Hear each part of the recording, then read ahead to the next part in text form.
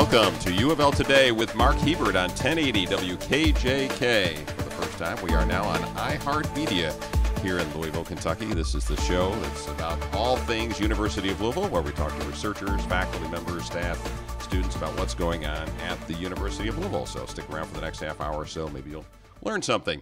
Well, on the show today, anxiety is a major problem with older people. Fear of falling, phobias, medication lapses. We'll talk about anxiety in seniors and what can be done about it.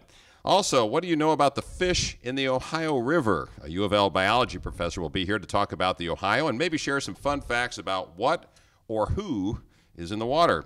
But first, Ted Smith was once the technology and innovation czar for the city of Louisville, but now he's at the University of Louisville as deputy director of the Christy Lee Brown Envirome Institute, which looks at our environment and how it impacts our health. And he's here to talk about a number of initiatives that are going on with the Envirome Institute. Ted, good to see you. It's good to be here again. And welcome back. Yeah. So, what was your job with the city of Louisville at one point? So I was the city's first chief innovation officer. So Mayor Fisher, when he was elected to his first term, wanted to do things a little differently, and so he wanted to make sure that somebody was accountable for what he would think of as breakthrough work. So, you know, we want to pick up the garbage, we want to arrest the criminals, you want to do the stuff that you expect city government to do. But then there are the things that people aren't expecting. And I think that we demonstrated together over many years that there were all sorts of opportunities to learn together as a community about how to be a better place. Okay, so then you come over to the University of Louisville, and now you're the number 2 guy in the Envirome Institute. What's the Envirome Institute? Explain that to me. So the Envirome Institute, I like to tell people at cocktail parties, if you like the genome, you'll love the Envirome. So it's really just the other side of the coin. So we're all very used to thinking like, oh, I wonder what my genetics are and if I'm going to get cancer or whatever. And we're very focused inwardly on our health. And the truth of the matter is your environment is a significantly better predictor of your future health status than your genes are. And so we've made a commitment at the University of Louisville to build out this new field, which we call enviromics.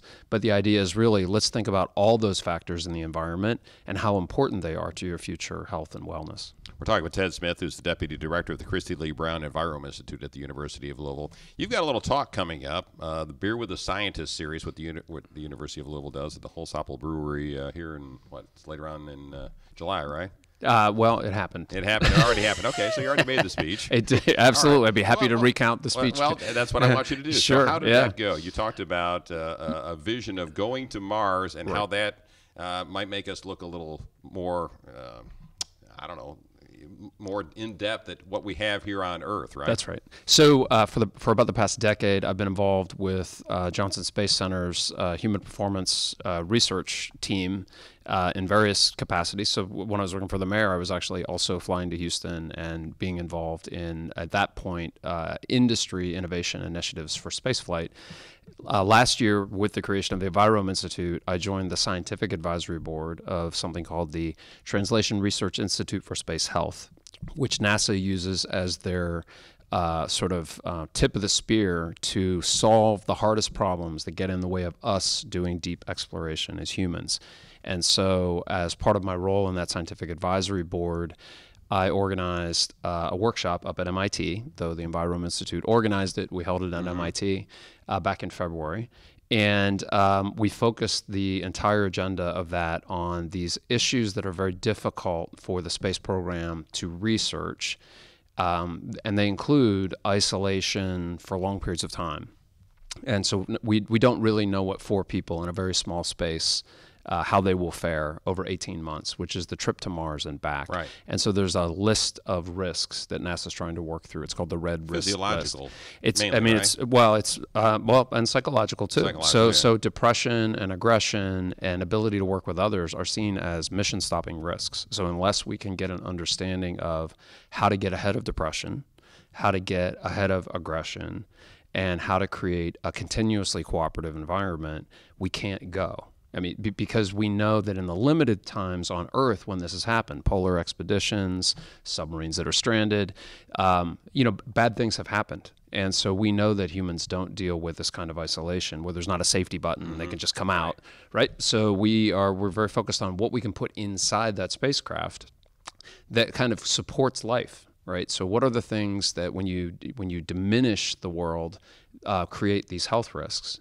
So we dedicated the whole thing to, is it smells, is it sights, is it plants, is it animal? I mean, a Noah's Ark kind of a conversation. But as you mentioned to me in an email, the key here is how that fits into what we have on Earth right now and how protective we ought to be on what we have here, because Mars is a crapshoot. Right. It's a classic. You don't know what you have until it's gone. Right. So now that we look at how little we'll have to work with on this exploration, we really have to be very judicious. I mean, what are the most important things to keeping people well? And it's really forcing us to think about things that we just assumed, that we knew. And, we don't know if we can live without the biome of plants and animals.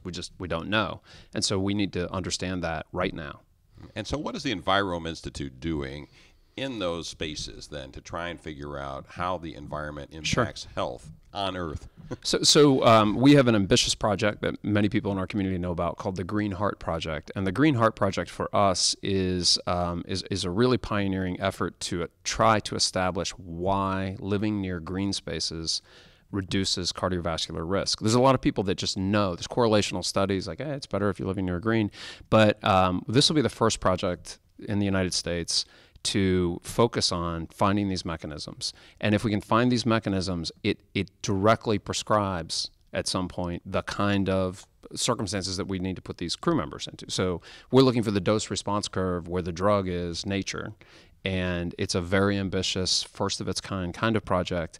And we're the sort of perfect people to do it because we're so committed to understanding these environmental factors from a human health perspective. Talking with Ted Smith, the Deputy Director of the Envirome Institute at the University of Louisville. And part of that is planting a bunch of trees in a neighborhood or a couple of neighborhoods in Louisville, right? To figure out how it might impact the health of those folks in those neighborhoods. That's right. So explain that. Yeah, so it's a controlled trial, meaning we're going into 4 neighborhoods in South Louisville, and some of those are areas that we will give the drug, plant trees and bushes, and some of those areas where we won't for a period of time. And so we'll have matched groups, and in the next 2 years, we'll be planting about 10,000 trees and shrubs, increasing the greenness by about 10%.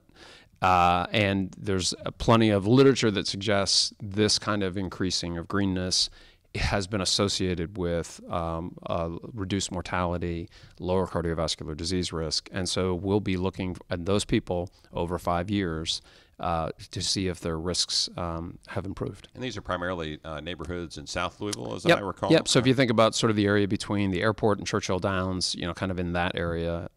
So we have the Watterson Expressway as a well-known sort of source of air pollution in the area, and we'll be working hard to sort of mitigate some of the effects of the interstate. So the idea of this experiment is you plant a bunch of bushes and trees in one neighborhood in one space, and the idea apparently is that the trees will essentially suck up the pollution that would normally in your lungs and in your body? That's right. So when we went to NIH, my colleague Aruni Bhatnagar, who's the principal investigator, we had to have a core theory, right? A hypothesis that what greenery does to improve lifespan is it improves perhaps the air quality. And so the core hypothesis is that, we believe that greenery will remove air pollution.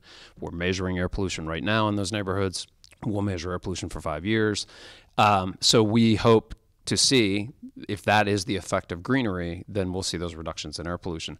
That's not to say that we won't see improvements in health from other associations. It's just our primary task is to figure out whether this is the route. A couple other things. We've only got a couple minutes left, but a couple other things I want to throw at you here. You've got a couple other projects that fall under the Envirome Institute. One is the investigation of e-cigarettes and what impact they have on health. Another is obesity and diabetes and what is impacting that. So talk about those real quick. Well, so for us, maybe the simplest way for people to keep track of what we do at the Envirome Institute is our core expertise is cardiovascular health. And so that we are good at assessing cardiovascular risk. And so we look at the vasculature, think of it as the canary in the coal mine. So if there's ever any kind of stress on the system, on your biology, you will see it first often in the vasculature. And so e-cigarettes and vaping are obviously a stressor on the system, and we see how that increases the likelihood of a cardiovascular event. We see in the greenery work, we see this relationship with cardiovascular health. So in all of our sort of major activities, we're focused on understanding how these environmental factors are affecting our future well-being by looking at the vasculature repair mechanisms. So the bottom line is that this groundbreaking work is being done at the University of Louisville. The Envirome Institute is the umbrella organization doing it. Is that the bottom line? That's right. I mean, we have big visions for we're into nutrition, into social networks. I mean, there are a lot of places you can take this environmental concept. As long as we stay at home bases, we understand how the cardiovascular system starts to break down. That will always be our indicator of whether we're getting somewhere. All right, Ted Smith, Deputy Director of the Christy Lee Brown Envirome Institute at the University of Louisville. Always great talking to you. Everybody has a little anxiety, but as you get older, it gets sometimes tougher to deal with. Dr. Ray Pary is an associate professor of psychiatry at UofL, and Dr. Steve Lippmann is an emeritus professor and the director of the UofL Observership Program, and they're here to talk about older folks and sometimes how anxiety can sometimes get them down, right? Ray, welcome to the program. Okay. Glad you're here. Steve, glad you're here. Thank you. Welcome Good to be back. here. Thank you for having us. Yeah, Sure, thank sure. you for having me, yes. All right. And I will start out with separating out anxiety and fear. Yeah, what's the difference? What's the difference between anxiety and fear? Well, fear is a reaction to an imminent danger. The threat is immediate, and it usually is associated with an autonomic arousal in the person, and there is a usual fight or flight mechanism. The individual wants to escape. So fear is immediate. Fear Fear is something is- that's happening right now. Somebody walks in that room with a gun, in our room with a gun. That's fear. That's fear. All right, that's right. not anxiety. So what's anxiety? Anxiety is concern about future danger, something that will happen possibly in the future, possible imminent threats. It's usually an overestimation of the danger of this imminent threat. And the individual with an anxiety disorder, will have a persistent overestimation of the possible dangers. Right. So, and you've studied this and what it's like to have anxiety in older people. Do older people have a tougher time with anxiety than, folks? Oh, I'm really young. So, so folks that are younger, is that a big deal in older folks? Well, actually, older people have a lesser occurrence of anxiety disorders. Okay. They're generally they have some very specific anxiety concerns that are not present in younger individuals. And as an example, a fear of falling is a very common concern in a lot of older individuals, especially if they've had previous falls, and especially if they have to use walkers or any kind of gait assistance devices. So what happens when they have this fear of falling is they usually limit their walking and they reduce their walking. Actually, it's a fear of a situation of walking without falling. So they don't want to put themselves in that situation for the potential for falling. That's a big anxiety among older folks. They limit their walking. gotcha. And this in turn limits their going out and out of the house. It limits their socialization. It limits their volunteering for help in situations. So it really reduces their activities just quite a bit. Talk with Dr. Ray Pary, who's an associate professor of psychiatry at UofL, and also Dr. Steve Lippmann, who's a psychiatrist by trade and an emeritus professor at the University of Louisville. Well, Steve, what are some of the other things that perhaps older folks might have anxiety about that we wouldn't? Or that, well, I'm saying we're not old. That's what I'm doing. The people that have survived to old age already have gotten over some of the problems that the younger ones have maybe succumbed to, or become money, marriage, those kinds of things that or younger become folks might worry. alcoholics or become Yeah. drug abusers and then died early. So it's kind of a natural selection that older people are different in that regard. One thing to amplify another point of Ray, when you restrict your activity, that means you're going to restrict your muscles, your heart activity, and and your brain activity, and all those things have a kind of the negative vicious cycle downward. And they use that old expression, use it or you lose it. Mm-hmm. So if you're not walking, you're going to walk less well. If you walk less well and you restrict yourself further, you're going to walk further worse. Right. And that so is, it compounds itself. It's kind of a domino effect. Yes, and that I think Ray's mentioning that is very interesting, because that is a specific fear of older people that doesn't exist really much in younger people because they don't have that problem. What's phobia? What's the difference between phobia and anxiety and fear? A phobia is a anxiety of a specific object or specific situation, and the anxiety is exaggerated, and it usually happens almost every time that the individual is confronted with this feared object or situation. Examples would be a fear of insects, fear of blood, fear of open spaces, Snakes, etc. Height something like that, heights. fear of height. That's a phobia. or public speaking. Okay. Yes. So all those things are phobias. So Yes. do older folks have a greater chance to have a phobia than younger folks? Or is it not spread across the ages that way? The general occurrence of phobias is reduced over the, for example, it's about a 10% occurrence of phobias in people age 70, and that drops down to about a 4% experience of phobias at people that are age 79. So there is a gradual drop.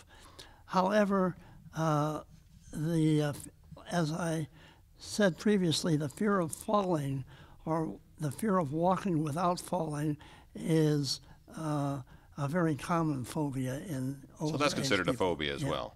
All right, well, how do you treat older folks if they've got this bad anxiety or they've got a phobia? I mean, do you treat them with drugs? Is there some, can you send them to Steve Lippmann over here and tell them they need some psychiatric help? What happens? Well, one form of treatment would be cognitive behavioral therapy, in which people are exposed to the feared situation if possible. They can be either exposed and confront the feared object directly, or they can be exposed mentally in their mind to the feared situation. So exposure over time and confrontation of the practice of avoidance, in other words, counteracting the avoidance which occurs with the feared situation, is one mechanism to counteract phobias. People generally overestimate the negative consequences of confronting a feared object, and they underestimate a lot of positive values. But that's a form of psychotherapy. That's a talk therapy. It's not pharmaceutical. Right. And related to that, too, a lot of times people can be helped by physical methods like Tai Chi, yoga, or just simple exercise, or these group exercises that you see on the TV and on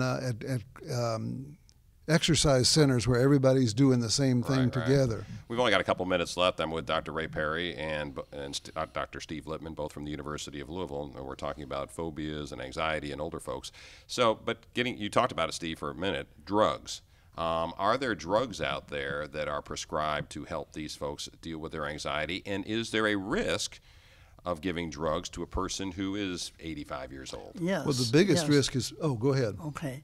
Yes, there are drugs for phobias, and typically if you use a benzodiazepine in a short-acting and for a very limited amount of time, this can help with the phobia. What would be the name brand of that drug? 'Cause I don't know what that is. Some examples of benzodiazepines are Valium or lorazepam or Ativan. So those are common Those drugs that a lot of people take. And to make it easy to understand, those are sometimes you say people fear of flying. They can take an Ativan before they fly, only then, and that's it. Right, but do you prescribe these for long or short periods of time? What happens when you prescribe them over a longer period of time is that they promote dependency and they have a liability for falls and fractures. The benzodiazepines especially are very dangerous in terms of promoting falls and fractures and increasing memory problems in the older individuals. They already have memory problems Right. with their age. So, Dr. Lippmann, the bottom line here is don't prescribe these drugs for long periods of time for older folks, right?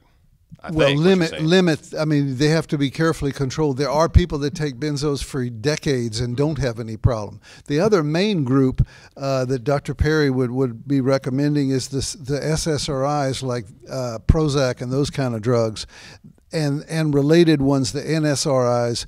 Those guys are usually the first pharmacotherapy, the first pharmaceutical way of treating anxiety. There are some other minor groups, but those are the two major. Right. Okay. The SSRI drugs are more,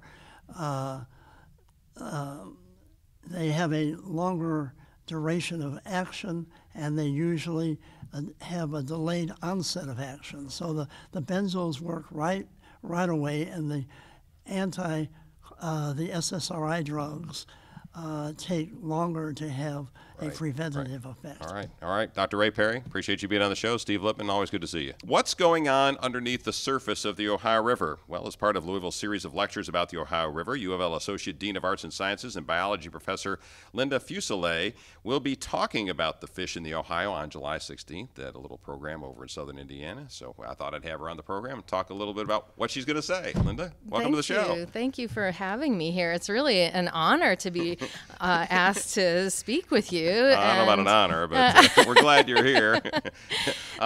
So fish in the Ohio, it's an interesting topic. It caught my eye, and that's why I emailed you and gave you a call. What are you going to say about the fish in the Ohio? Just kind of start at a broad level. What should we know that perhaps people don't already know about fish in the Ohio River? Yeah, so one thing is that the group of fishes in the Ohio River are particularly special. The Ohio River is the fourth largest river in actually in North America. So we have what are called large river fishes, things like the paddlefish and the sturgeon that you just don't find in smaller rivers. But what's really interesting about the Ohio River, and especially because we're right by the falls of the Ohio, is that we have an incredible historic record of the fishes that were in the Ohio River going all the way back to the beginning of the 1800s. So there have been many people, in fact, they really laid the groundwork for ichthyology in North America by working at the falls of the Ohio, talking to fishermen, talking to commercial fishermen and things like that to find out what was in the river, and actually started describing new species out of the river back in 1818 with Rafinesque, and even before that with Le Sueur. So has there been a big change from the 1800s to here we are in 2019? Has there been a gigantic change in the kinds of fish and what we would find and what fishermen or fisherwomen would find in the Ohio River? In fact, some people would say that it has changed a lot. And one of my points to talking about the fish in Ohio River in particular is that often that baseline of change comes from the 1950s when there started surveys in the locks and dams and rote-known surveys and things like that in the mid-50s. And people have been going back to those surveys and looking at fish that were appearing in those surveys and basically saying, well, now in the 80s and 90s and the 2000s, we've really come a long way, right? So we're actually seeing increases in range of fishes that were before you wouldn't find, for example, in the upper main stem of the Ohio. When you talk the upper, up near Pittsburgh, or what are we talking about here? Okay. Yeah. So Louisville would be in the middle section of the river, kind of at the sort of almost to the lower section of the river, kind of right on that border. So upper, up by Pittsburgh and West Virginia and so forth. And so the range extensions are good because those fish used to be throughout the main stem of the Ohio, and now they're expanding again. The interesting thing, though, is that is just from the viewpoint of really from the 50s until now. And the 50s was about the peak of the pollution, really, in the Ohio River. When you start looking at the historic records, using the 50s as a baseline is not a very good idea, right? Because the historic records show that the fish were super abundant in the early 1800s. In fact, people were already noting before 1900 the disappearance of fishes, right? Like the sturgeon in particular that was over-harvested for sturgeon eggs, for roe.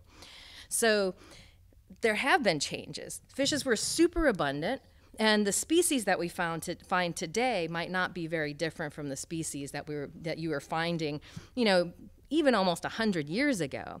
But the abundance is definitely different. Right, the number of the fish. Yes. Right. And also we have... But it's going back up, right? I assume. It is going back up compared to the 50s, right. yeah. But not compared to... Well, but is there any river in America that has more fish in it than it did in the 1800s when there... Probably not. Yeah. But the important part of that is that when people work on conservation of fresh waters, right, they often set targets for their fish populations.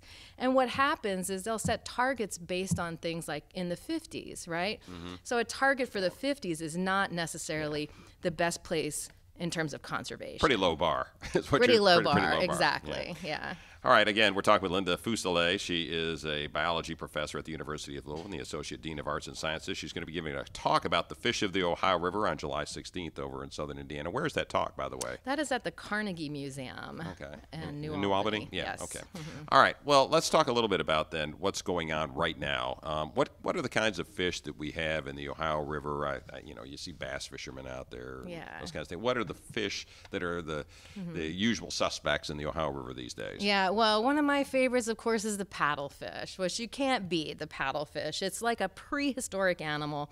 It basically is a plankton feeder. It has a huge mouth, so it swims with its mouth open like you might think of as a shark. In fact, when it was first identified, people thought it was a freshwater shark because it has a cartilaginous skeleton. But it also has this very long nose, a rostrum, that has electroreceptors on it so that it can find its prey. Mm-hmm. It is a large river fish. Now, and paddlefish eggs are like caviar, right? They're like freshwater caviar, because I've seen them in restaurants and in places around Louisville before. So these are being harvested then, right? Yeah, actually they are being harvested. You have to have a commercial license to harvest them.